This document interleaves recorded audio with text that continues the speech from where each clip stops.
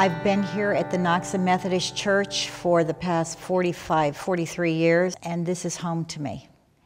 The Knoxon United Methodist Charge has 3 churches in it: Ruggles, Kunkel, and Knoxon. They're all rural churches.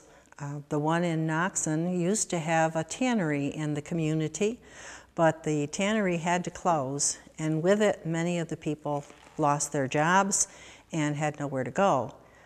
We had the discussion with our district superintendent that we could possibly lose our full-time minister. We learned that there were grants available to help us pay our full-time minister, so then we applied for them.